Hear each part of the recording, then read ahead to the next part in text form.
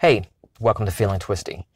So the past few days I've been pondering this question from my own exploration and understanding, and maybe in a way to help to talk to others about it, my own family members, when they ask me this. Why do some things seem more difficult than others? And I've talked about that before, and I've said there's no size doesn't matter. In fact, I even had a whole podcast about it. About that we imagine size, that there's different mass to problems, that some things are more massive than others.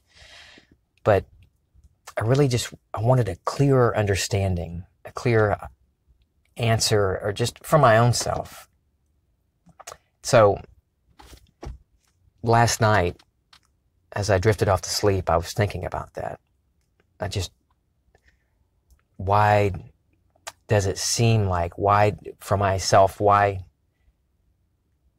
does it seem like I'm needing something else, where I'm getting close to my objective? Certain things that I've imagined keep feeling like they're just out of reach, that I'm close, but I have this feeling, and this feeling I've noticed I've had for a very long time, that I need to study more. I need to hear one more lecture.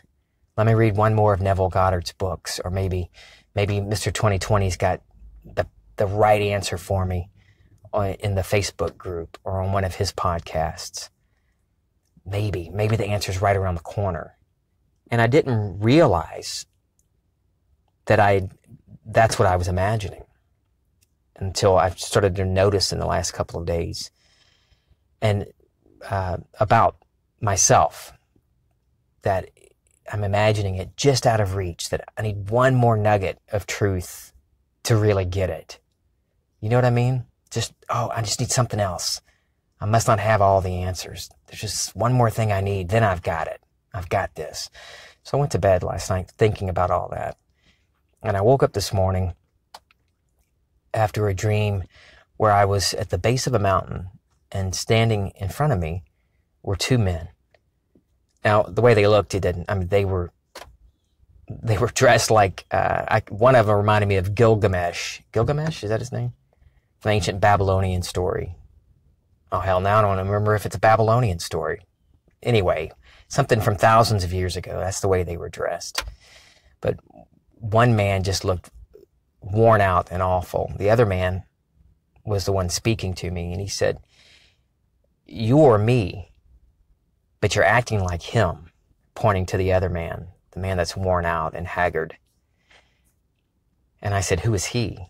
And he said, "That's Sisyphus." He said, "That's Sisyphus. You're acting like him." And I woke up. Now, you may know who that is, Sisyphus. I had an idea. I had read about him before. In Greek mythology, Sisyphus was a king of Corinth, I think. Anyway, in the story, he is wily and sneaky and tricks Hades into letting him go. So he keeps trying to escape death. But Zeus finally puts his foot down and sentences Sisyphus to eternity in hell, rolling a boulder up a mountain. And he strains and he works at it, and he gets that boulder up to the top of the mountain. And just before he can get that moment, that tipping point, that moment where it's downhill, he loses control of the boulder. It's too heavy, and it rolls back down. And he goes back down to the bottom of the mountain and starts the process all over, almost getting to the top, almost getting to that point of, that relief. And as soon as I woke up, I thought, well, that was a clear dream. A lot of times, my dreams, and I think everybody's, there's a whole story behind in a dream that our own consciousness weaves to tell the story. But there's a jet of truth in that story that may not have anything to do with the particular characters, or it might. But it's not always a literal thing in the dream. And I like to explore. I like to look up symbols and think and ponder what certain things, or what that message is, that feeling I got as I awoke from the dream. And I enjoy doing that. And usually if I just think about it and just ponder that message, that feeling I had coming out of the dream, something that was said in it, or imagery, it usually comes up later within a day or two. It's like my imagination brings it out in some other form, what that dream was telling me. But this time, it was like, well, that's pretty clear. I'm acting. I'm not him. I'm this other man. Who he said, that man speaking to me said that he was Dionysus. Anyway, and he said I was acting like, that I wasn't Sisyphus, but I was acting like it. And it rang so true to me as an answer to my question to myself about why does it seem like it's so difficult? And it's not. It's not difficult at all. I'm only acting like it is. I'm acting like it's work and it's effort, and I'm rolling that boulder up the mountain.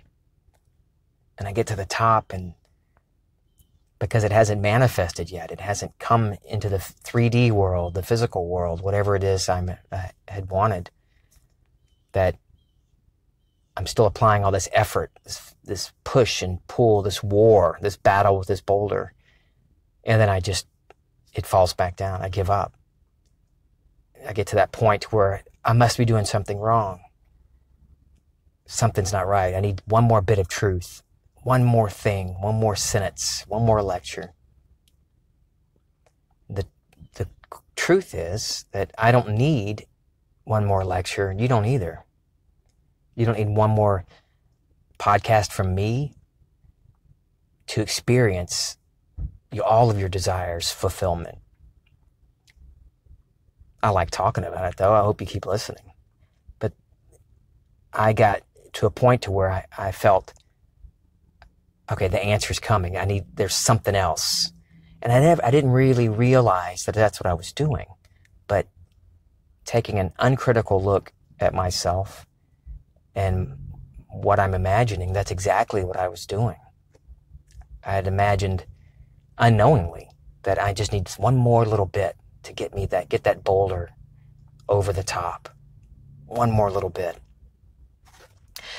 A friend of mine on Facebook, Liz Luna, she's in the Mr. 2020's Neville Goddard group, and a friend of mine on Facebook, she had a post the other day, and then she posted something this morning. Right after I woke from the dream, I looked at Facebook this morning, and she had posted something about exactly what I'm talking about it being how we imagine things to be hard, how we make it so difficult and so complicated, and it isn't.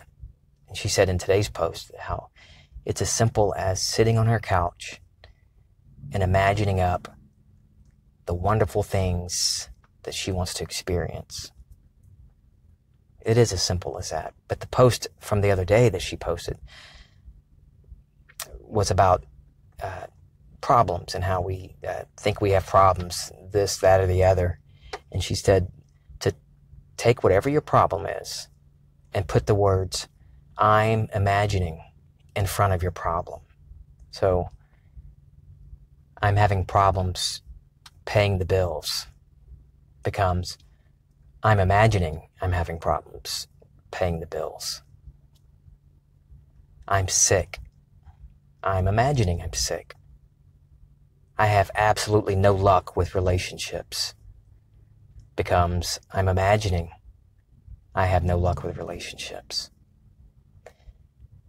She said in the post, put I'm imagining in front of your problem, and the solution becomes crystal clear. When we remember that all things spring forth from one imagination, the problem becomes the solution with a minor shift. For me, by just putting I'm imagining, which is another cool way to notice that I'm imagining that I need one more lecture to put me over the top. I'm imagining I need one more bit of commentary from Mr. 2020, because I'm imagining I don't have enough. I don't know enough. I'm not there yet. And unknowingly, I was winning every moment. I was manifesting. I was bringing about exactly what I was imagining. I was imagining that I wasn't enough. I didn't have enough. And that's exactly what I kept experiencing. If you think about our imaginal acts, or our assumptions, our concept of ourself, all these things I talk about, we plant those seeds. And each seed, just like in a plant, a tree, a shrub, the pattern in that seed, it's all, everything needed to produce that plant, to produce that tree, is in a pattern inside that seed. And the same thing with these imaginal seeds that we plant. There's a pattern. And we don't have to mess with the pattern. Everything needed to fulfill that desire is in that seed that we planted in our imaginal act. We don't need to worry about the how. We don't need to have effort and struggle and war like Sisyphus struggling to put that boulder over the mountain. It's already right there in the seed.